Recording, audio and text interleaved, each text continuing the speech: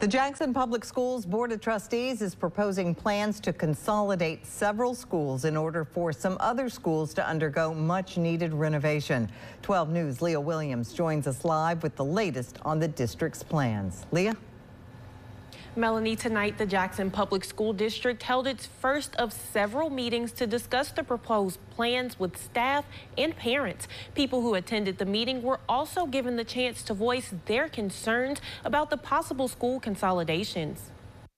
Several elementary, middle, and high schools in the Jackson Public School District could be closed for repairs next school year. This means hundreds of students would have to be bused to another school.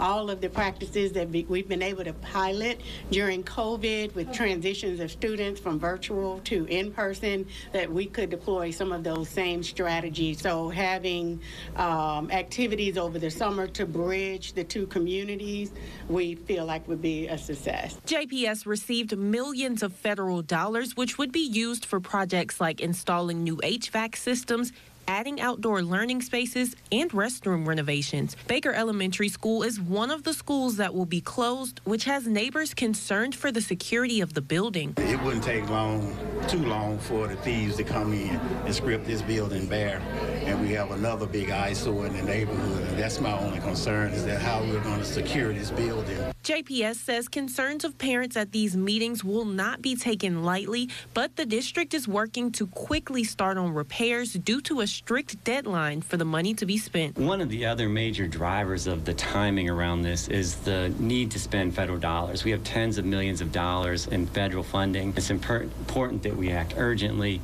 and get the dollars spent so that we don't have to send them back to D.C. JPS says teachers and staff will be moved to vacant positions across the district during consolidation, and none of them will be laid off. The next public meeting to discuss the proposed plans is tomorrow at 5:30 p.m. at Pecan Park Elementary. The board is expected to vote on these plans next Tuesday during a regular board meeting. We have more information on those proposed school moves on our website, WJTV.com. Melanie, back to you.